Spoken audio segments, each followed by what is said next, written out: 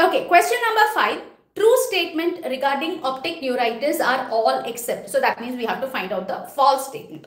So option A, there is 50% chance of developing multiple sclerosis after an attack of optic neuritis. See, I've told you, remember the 50-50 biscuit. Okay, 50-50, all of you know the 50-50 biscuit.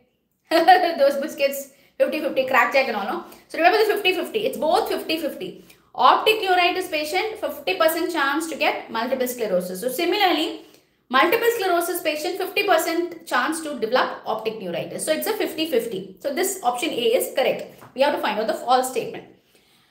Optic neuritis is a presenting feature in 50% of patients with multiple sclerosis. No. See, if I have multiple sclerosis, my first sign, okay, the first time I go to the doctor is because of optic neuritis. That is in 30% of patients. So if I take 100 patients with multiple sclerosis, 30 of them would have initially presented with optic neuritis, and as an ophthalmologist, I would have made the diagnosis of multiple sclerosis because there is a decrease in vision. He comes to me, I would have done MRI.